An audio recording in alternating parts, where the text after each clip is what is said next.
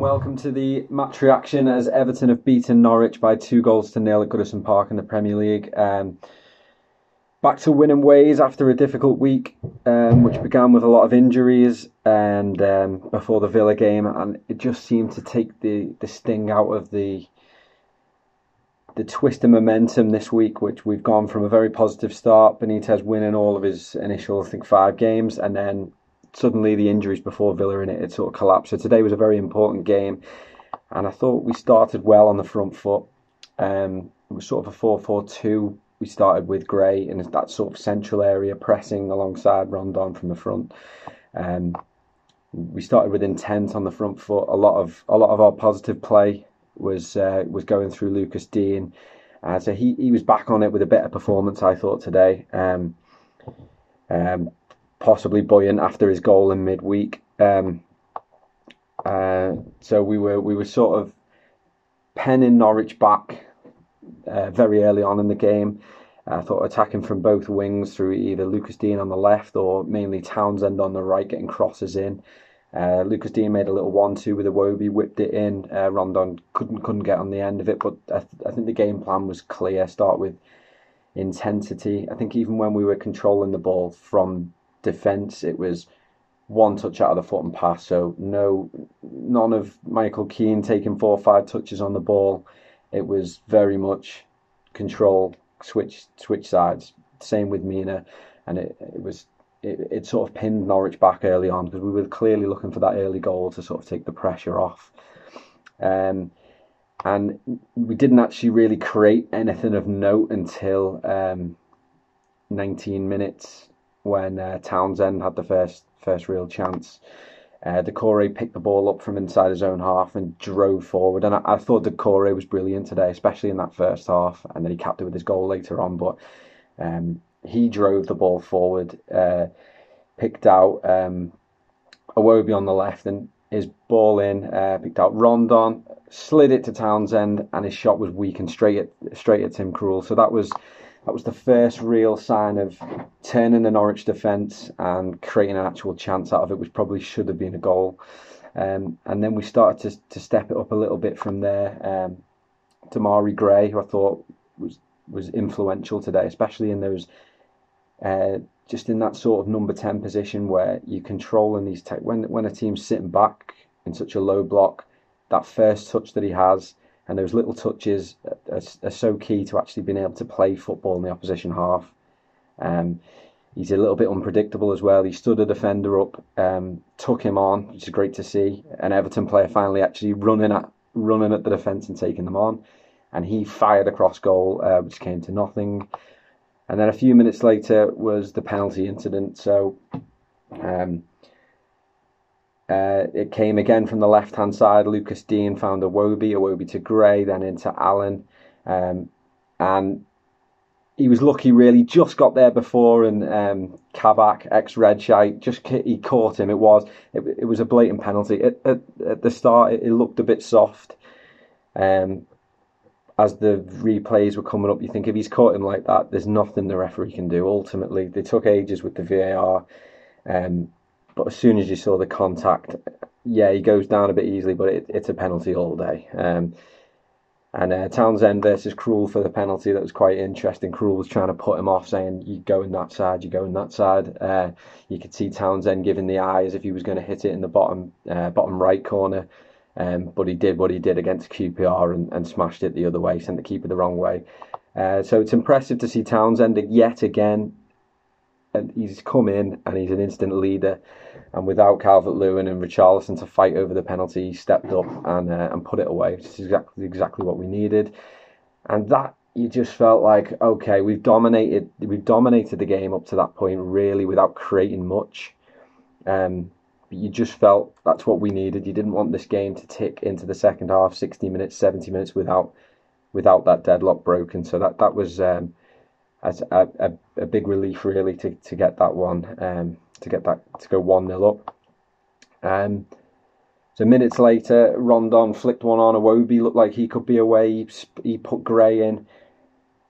Gray sort of held it and then pushed it back onto the right hand side. His shot was headed out for a corner. So we were sort of pressing immediately to try and carry that momentum as we did against Burnley to get another one. But then as we got into the last 5 minutes of the first half, it was a little bit disappointing, and it sort of set the trend for the second half. Having dominated that first 40 minutes, we just seemed to put our foot off the gas and allow Norwich to sort of grow and have a shout in the game. They had a shot from about 30 odd yards out, which Pickford had to save, and then immediately from a goal kick we lost possession on the edge of our own box, and I think that just probably sent Norwich into the dressing room thinking, listen, we're in this game. So I thought that came from our own complacency, really, which was a bit of a sign of the second half. But again, we did start off the second half sort of as we started the first, in control, without really creating any serious chances. Townsend did a nice Cruyff turn on the edge of the box and a right-footed shot just wide. But a couple of minutes after that, Norwich broke from, I think it was a corner for us.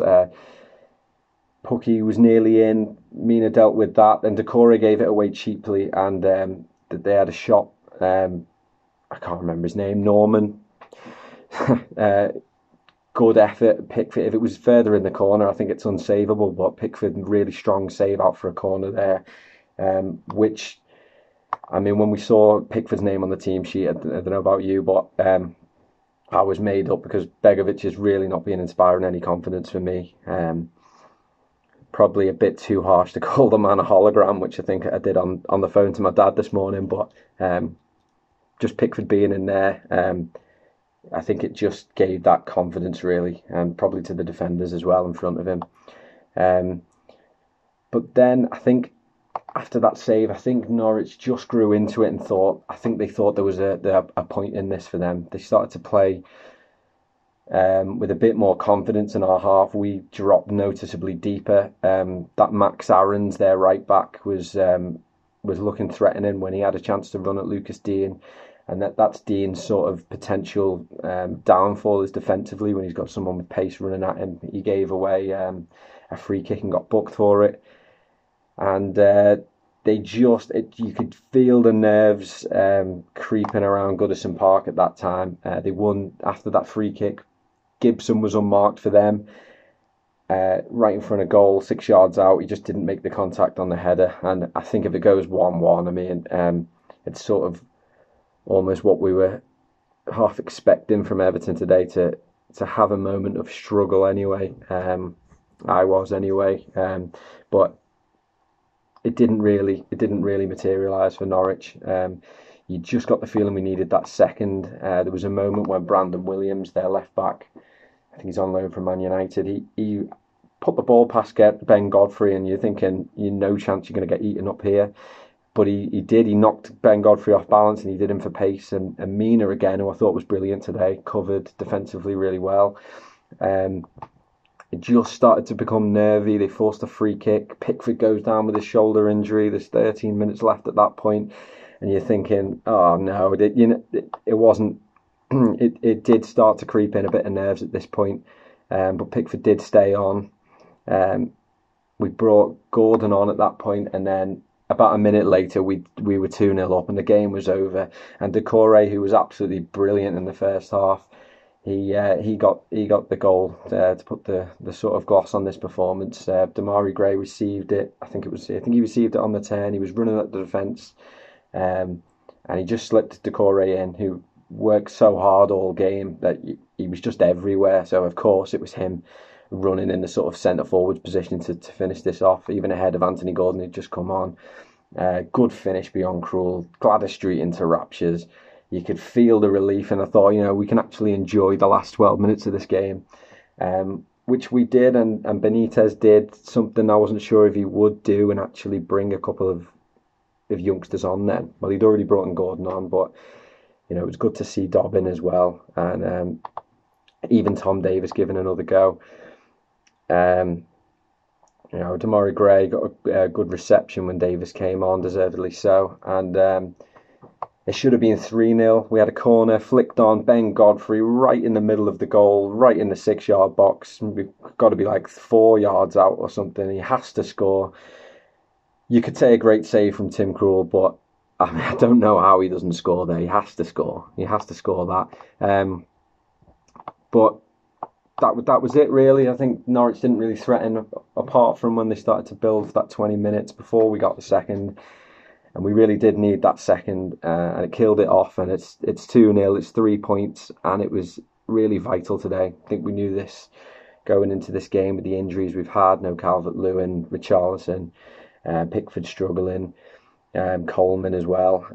Just some really key players missing here. And with Man United next week, we just needed the 3 points here to sort of take the edge off next week's game, really. Man United lost today, so they'll be looking to bounce back. So I think it's a bit of a free hit for Everton, that, really. I think Benitez is going to have to put a game plan in to frustrate them and see what we can do on the counter going the other way.